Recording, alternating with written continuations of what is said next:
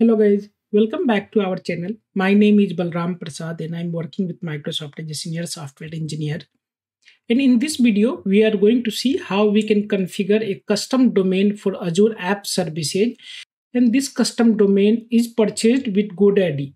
So why we need a custom domain for Azure App Services? Because Azure App Services provides a URL already with azurewebsite.net. We should use custom domain when we need to have better branding. Custom domain is generally associated with our business name or our name, whatever we want to use. So for better branding, generally we use custom domain. Also, if you want to have improved SEO, then you can leverage this feature. You can also increase security by using a custom domain, and then you can have your own SSL and other things which can help to increase security. You can have also better user experience because this custom domain is related to your business or whatever you want to do. Your user might be easily relate with business, and also they might remember easily with name. So let's go and quickly see how we can associate a custom domain which is purchased on GoDaddy with our Azure App Services. So for this demo, we are into Azure portal where we have one web app we created into previous demo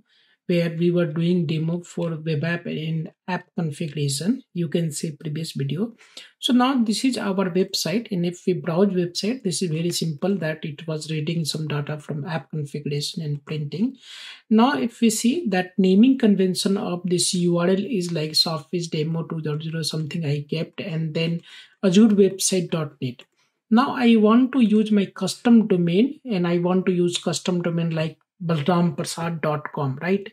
That's what I want to map. That is the domain which I have bought from GoDaddy. So let me go to GoDaddy. After login with my account, I can go to my product, and this domain I have from GoDaddy, which is registered.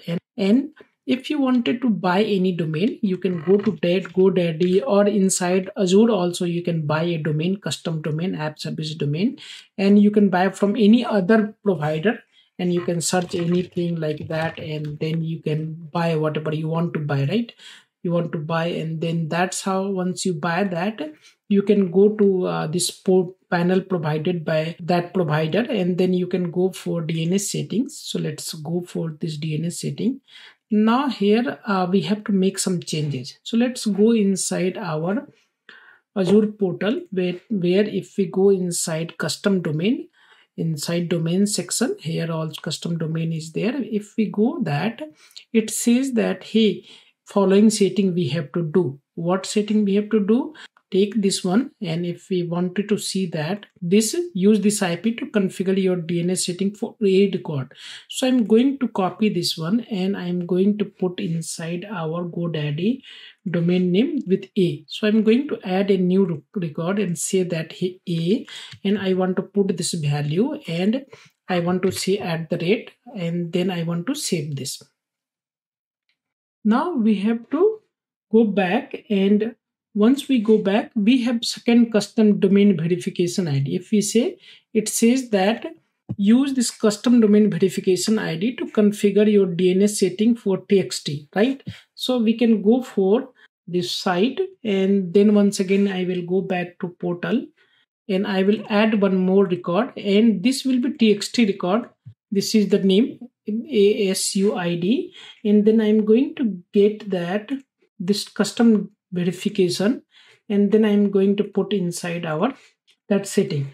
So I'm going to put the value is here, and then I'm going to save this one. So it will take some time. Sometime it could take to 48 hours to update, and then it takes all these settings all this time. Then we can go to our portal, and then we can go to custom domain, and then we can say that, hey, this is not app service domain, all other domain service, and I will add the certificate later because I do not have right now certificate. And then if we see that our domain name, so our domain name is balram.prasad, which I will go copy that, and I will go over there and put these details. And after some time, once it is populated properly, it will give that option that, hey, okay, this seems that it found all the details quickly. So I will go ahead and let's see that it is going to validate that one or not, because just now we added, so it might take some time.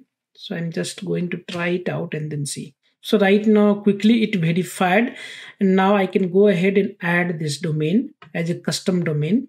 Now my custom domain is added. Now if I go and see that, so now it is coming in custom domain. It is still giving this name, but if I go inside custom domain and if I say that, let me see that, you can see this is binding is coming here. It is right now we have not done SSL because I do not have any certificate to show up, but we will see that later. If I go ahead and now browse that, okay, so I want to go on safe one because anyway I do not have that SSL. So now it is coming to our website page. So this is how we do custom domain mapping. If you have brought any other place, then we can do mapping and other things, and then we will see how to add SSL and other details, either SNI SSL or IP based SSL. We can also do that. So this is what I wanted to cover in this video, how to map a custom domain which is bought from outside and do that. If you wanted to map any app service domain which is bought inside this one, we can go ahead and search that. Let's see that I can search other domain test.com. So this domain is available. I can go ahead and buy. Now it is saying that one that it is not available. So let me see something different. Yeah, this domain is available. So we can go ahead and add this domain by Azure itself and do that. Basically, this is that how the step is there. So I hope you will find this information, because if you are working something, this Azure website.net might not work for you. So you have to go for proper domain and put SSL and other details. Thank you.